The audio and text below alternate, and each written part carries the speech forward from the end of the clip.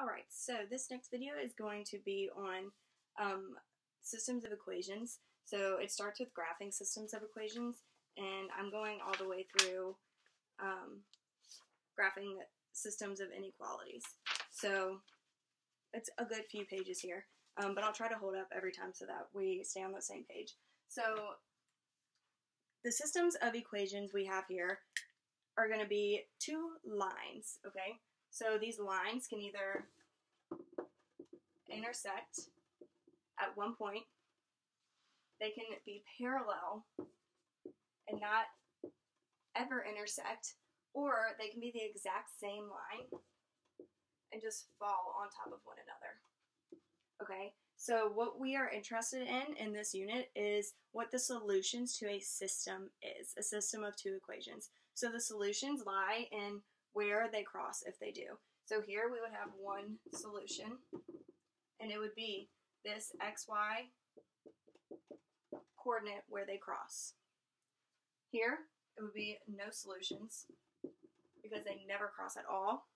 And here, it would be infinitely many solutions because they're the same line, so they're sitting on top of each other and going forever that way.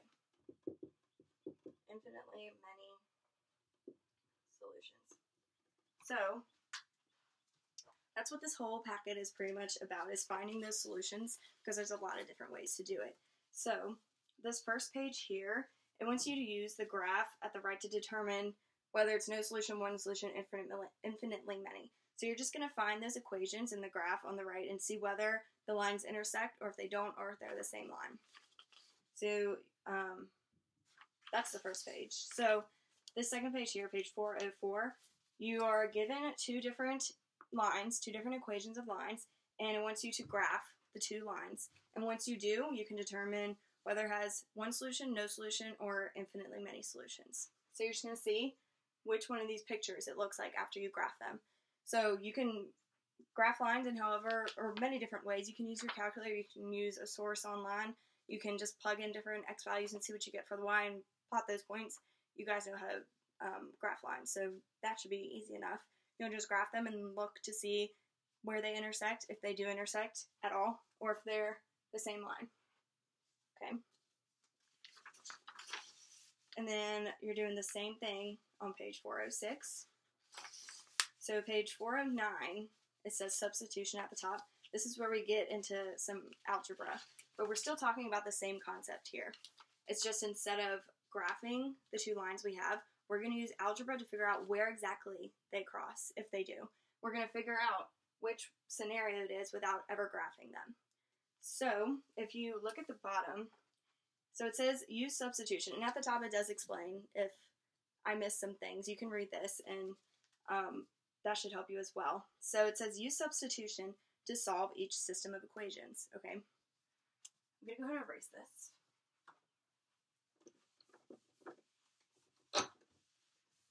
So let's just think about what it means to substitute something in. So if I gave you 2 equals 3, no, let's do y equals 3x, okay? And then I told you x equals 3. And I said substitute that x in to tell me what y is. Okay, well, you're going to plug this 3 in for that x. You're going to substitute it in. So you'll do 3 times 3, and you'll get 9. So you just substituted this in for a variable to solve for another one. That's pretty much what we're doing here, except it's a little bit more lengthy because we have two equations of lines. So let's just remember our end goal here. We want some xy coordinate, if it exists. If they cross, you want to find an xy coordinate. And I'll show you what it'll look like if they never cross or if they're the same line. So let's just look at number 1. So it says y equals 4x. And then it says 3x minus 4y equals 1. Okay, so this is set up really well for us to use substitution. I can just take this y equals 4x, and substitute it in for this y, okay? And then I can solve for this x, and that's going to be my x coordinate. Okay, so this would look like 3x minus 4 parentheses. Let's go see what our y was. 4x equals 1. Okay, and then you'll simplify, do that algebra, and you'll get a number for x. And that value is going to go in here for your x coordinate. Once you get your x coordinate, once you get one of the coordinates, it's easy from there on out. So say, I don't know what my x is. Let's say my x was 2. All you have to do to get your y coordinate, pick whichever equation you want and plug, substitute one more time, plug that number back in. I would use the top one because it's shorter. Plug that number back in to solve for your y. And that'll be your y coordinate. Okay? So not all of these are set up so nicely. You might have to manipulate your equations a little bit to get one of the equations where a variable is by itself so that you can plug all of that in for the variable. Okay? So yeah, actually a lot of them are like that. Like for number 4, I don't have any a variable equals something. What I would do is for that top equation, the x minus 2y equals negative 1, I would just add that 2y over. So that now I have an x equals something, and I can plug that into the x in the other equation. And the examples at the top I think are really helpful if you read through those. So that's the substitution method. You're substituting something that equals this variable into the second equation to solve for the other variable. That wasn't a good way to explain it. But if you think back to our very first simple example, you're just substituting in what it gives you here into the other one so that you can solve. Because eventually we just need an x value and a y value. So what if they are parallel and they never intersect and there's no solution? So what does that look like? So number 8, I believe, is a no solution one. So we have x plus y equals 16 and 2y equals negative 2x plus 2. Okay, so my first step was I needed to solve for a variable. I don't have any variable by itself right now, so I can't really substitute anything in. So I took this first equation and I made it x equals 16 minus y.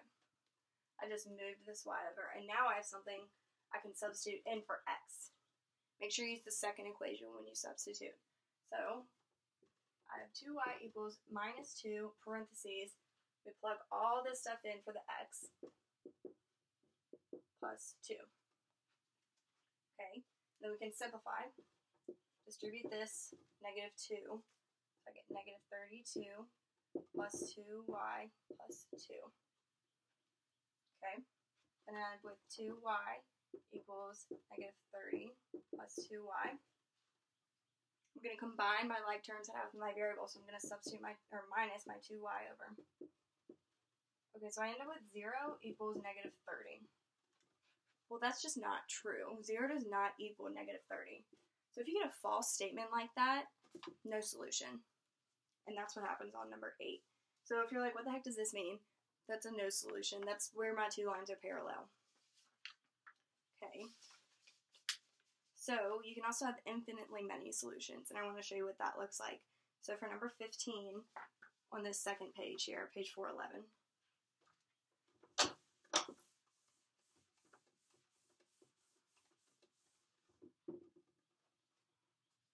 number 15, I have x minus 5y equals 10. 2x minus 10y equals 20. Okay, so obviously you have to go ahead and solve for a variable here so that you can do the substitution. So I just chose the first one. So I moved my x over. That probably wasn't the most simple thing to do. I ended up with minus 5y equals 10 minus x. And then I divided by negative 5 everywhere. And I got that y equals minus... Actually, let's do it the easier way so we don't confuse ourselves. the easier way would be to take this and just add the 5y over. X equals 10 plus 5y. Okay, so now let's try to substitute that back into the second equation. So I have 2, 10 plus 5y minus 10y equals 20. Okay, simplify.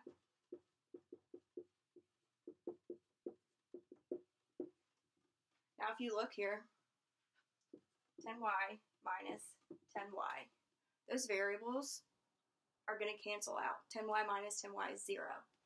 Okay, so I end up with 20 equals 20. Okay, this is kind of like my last scenario, except it's a true statement. 20 equals 20. So we know this is infinitely many solutions. My variables canceled out, so I can't get that xy coordinate. So when you end up with something like this where some number equals itself, infinitely many solutions. And again, if you graph these, you can check and see those two lines are the exact same line. One has just been multiplied by 2, if you notice that. So that's what infinitely many solutions will look like.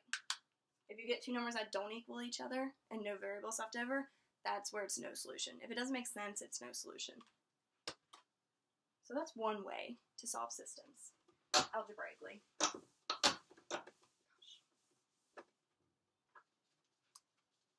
We have another way. Okay, there's more practice of substitution. There's another way called elimination. Some people prefer this way, some people prefer the substitution. So I'm just going to set up number 1 and we can walk through it together how elimination works. X plus y equals -4. I'm on page 415. And then x minus y equals 2. So you could use substitution and solve this. You could move like this y over and get x equals 2 plus y, plug that back in for x. But sometimes there's an easier way to do it.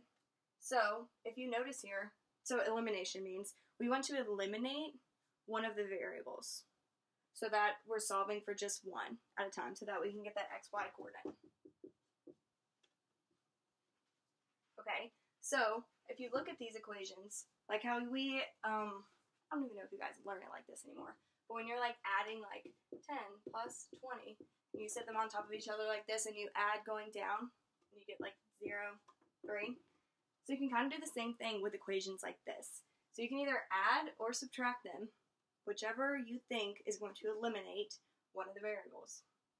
So in this case, I'm going to subtract the 2.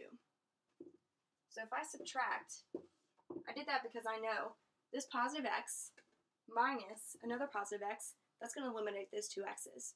Okay? So now I just have to do it with the rest. Like how I would add normal numbers, add the rest going down. So I have 1, positive 1 minus a negative 1. So be careful with your negatives here. If you have to like write it out, so I have 1y minus 1y, which is really like 1y plus 1y. Gets a little confusing when we go vertically because we're not used to that. So I end up with 2y equals -4 minus 2 minus 6. Okay? And then you can solve for the y here. 5 by 2, 5 by 2. So y equals -3. Okay, so I have my y coordinate now. Now all I have to do is plug that y back into whichever equation I want. Let's just plug it into the top one. X plus my y is -3 equals -4. And I just solve for my x now, and that's the x coordinate of my xy coordinate. Okay? So elimination, you're either going to add or subtract based on doing whichever one of those cancels out one of my variables. Okay? And again, the examples at the top are helpful.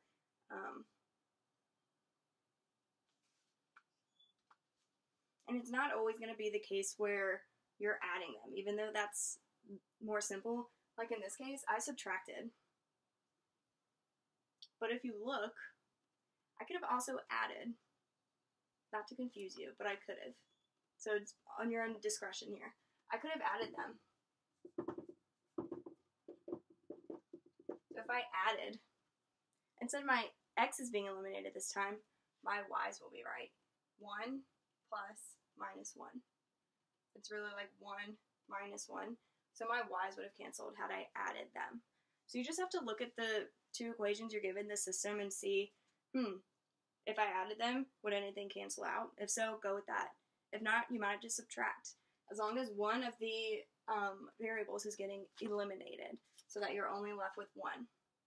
Okay? And then you kind of go back to substitution, where you substitute that value in to get the second part of your coordinate point. Okay, so there's a lot of practice with that going through here. So,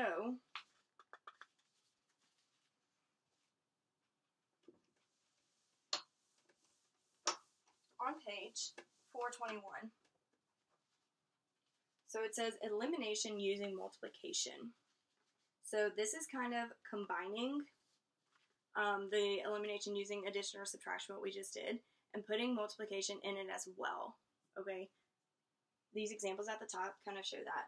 So, let's just look at number 1 again. 2x plus 3y equals 6. X plus 2y equals 5.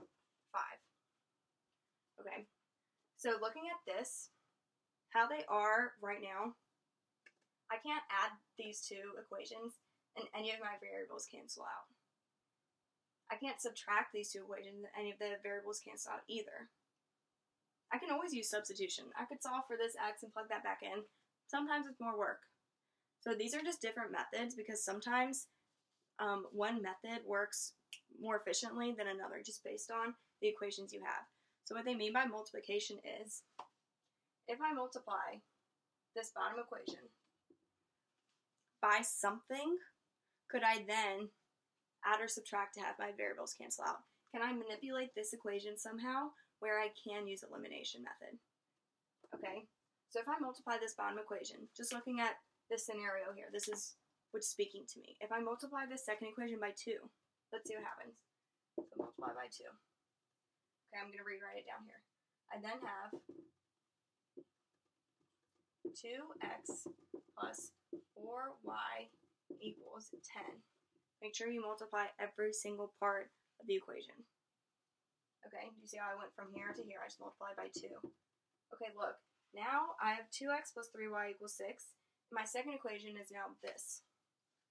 2x plus 4y equals 10.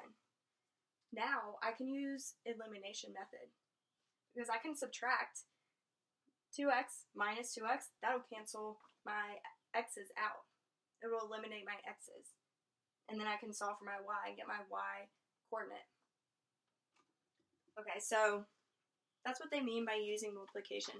Changing one of the equations a little bit so that you can add or subtract and it actually eliminates a variable. But again, you'll just be given like a bunch of systems and you just use whatever you're most comfortable with unless you're specified to use a certain kind. So for all of these equations, you're going to have to change at least one of them a little bit so that the coefficient out front of one of the variables are the same so that you could subtract them, or like opposite signs, so when you add them, they cancel. If you work through these, I promise it'll make more sense. You just have to kind of get the practice down. Just remember your end goal here is getting an XY coordinate. And I recognize that in these questions, sometimes it's A's and B's and sometimes CD or MN. You're just trying to get these two coordinate points. Doesn't really matter if it's called XY.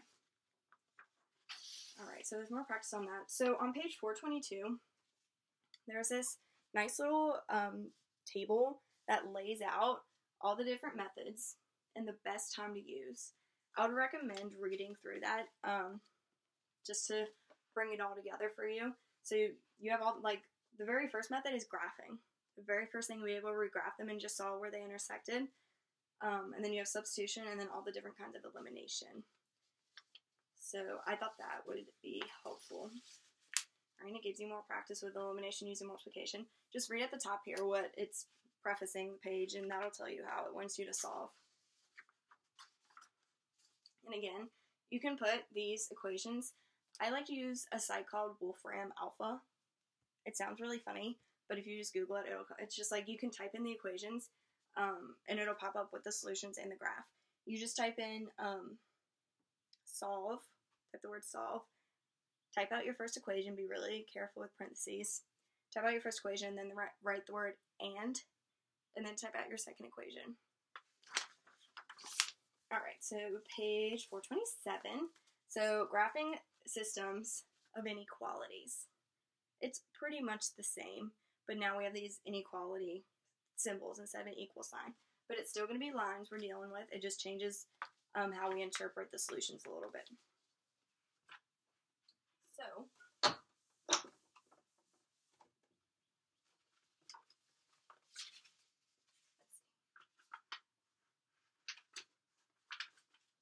looking at just this first equation, system, I mean. So y is greater than -1. X is less than 0. Okay, so once you solve the inequalities by graphing. Okay, so I'm going to use 2 different graphs right now just to show you how this works. So, let's say this will be the graph for y greater than -1. And this is a graph for x less than 0. So to graph these, if you remember, I think this is review. I can just rewrite this as y equals -1 for now to get the actual line. And then I can return to what this sign is telling me. Okay, so I know to graph y equals -1, I'm going to go down to -1. And I'm going to have a line, a horizontal line, right? Okay, easy enough. So let's see what this inequality is telling me. So it says my y's are greater than -1. So that tells me I have to shade. So when you have inequalities and you're graphing them, there's always like a shading portion because it's telling you what y's are valid for that equation. So it says greater than -1, so I'm going to shade above. If it said y less than -1, I'm going to shade below. What that's telling me is that all of the points that I've shaded, like, let's see, I would have picked a point like +4 is in my shaded area. Is +4 greater than -1? Yes. So it's pretty much just representing all of the values that work for that inequality. Okay? So, another little rule with inequalities, if it's greater than or less than, it's a dotted line here. As opposed to if it was greater than or equal to, less than or equal to, it'll be a solid line. Just a little thing there. So since this is not or equal to, it'll be a dotted line. And I've shaded above because it's greater than. Okay, same thing with my x less than 0. So we know if this was like x less than 1, you guys know how to graph x equals lines. I would go out on my 1 and it'd be a vertical line. This is kind of difficult to see because it's on the 0. So it's going to be like on the y-axis. Okay, so this is like y equals 0. Okay, that tells me all the x's less than 0. Okay, so I'm going to shade all the x's that are less than 0. So that means if I pick any point in this shaded area, let's say -6. Is -6 less than 0? Yes, that's why we shade. Okay, but this is a system, so we have to put them on the same graph. So I'm going to erase my separate graphs.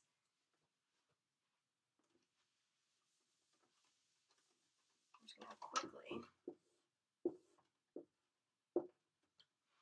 So my y less than 1. Oops.